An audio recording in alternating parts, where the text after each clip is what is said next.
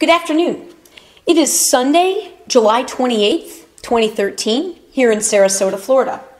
And this afternoon, I'd like to talk a little bit about The West Wing. This is one of my all-time favorite television programs.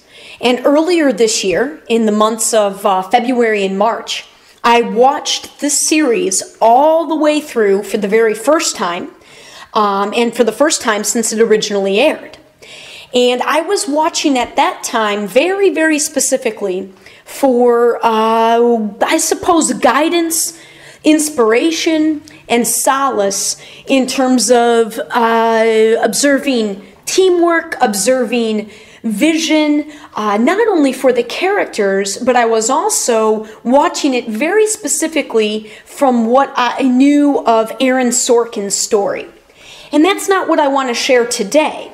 But I decided, interestingly, to start watching this series yet again, here only a few months later. And again, focusing on it, yes, for some entertainment and you know, given the isolation that I'm kind of in right now with regards to focusing so much on my work all day, every day, you know, hopefully for only another couple of months.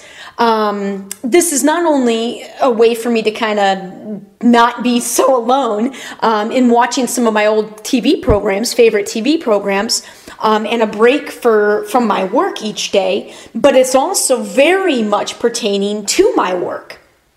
I think relating like I feel I'm able to relate, the mass media in terms of our music, our films, and TV programs, and integrate that into the other messages that I'm trying to disseminate with my work right now is going to be something that is very appealing to a number of folks. So I'm going to jump in here and talk about a very powerful episode that I just watched. It's episode 9 from season 1, and it's the episode where Jed Bartlett is choosing his first Supreme Court justice. And I was reminded of so many things sort of went through me as I watched this episode and took notes. So the very first thing is I was reminded of my dad, because my dad is he's a brilliant, brilliant man, a brilliant mind. And he was and continues to be very political. And my dad is a very big reason of why most of my life when I identified with politics, which I do not do now. I really don't, because I believe we very much need to evolve beyond the male energy dominated world of our political system.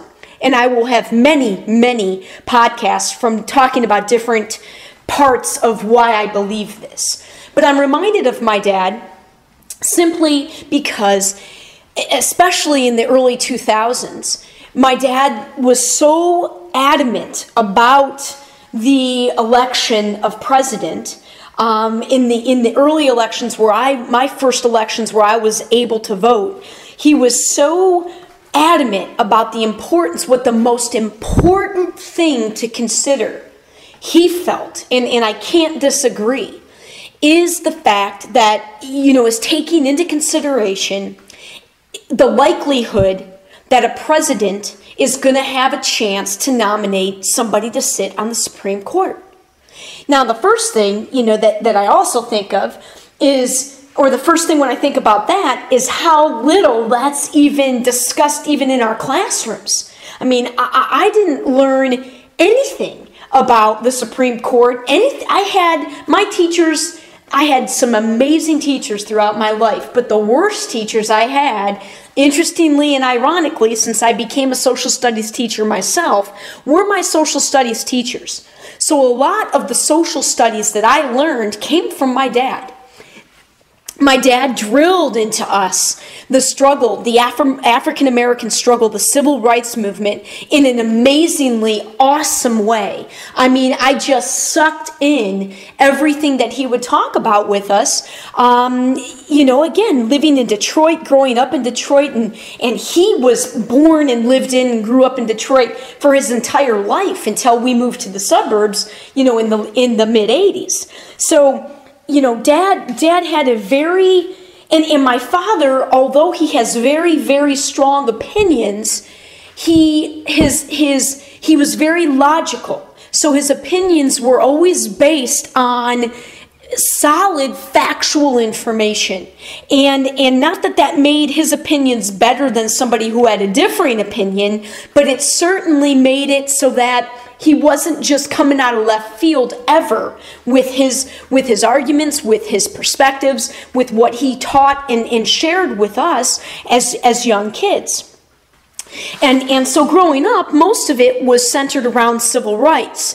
So much so that I did a research paper in 8th grade. God, I'm sure the assignment was probably, it might have been 8 or 10 pages, and my project ended up being something like 30 pages, and I still have it to this day.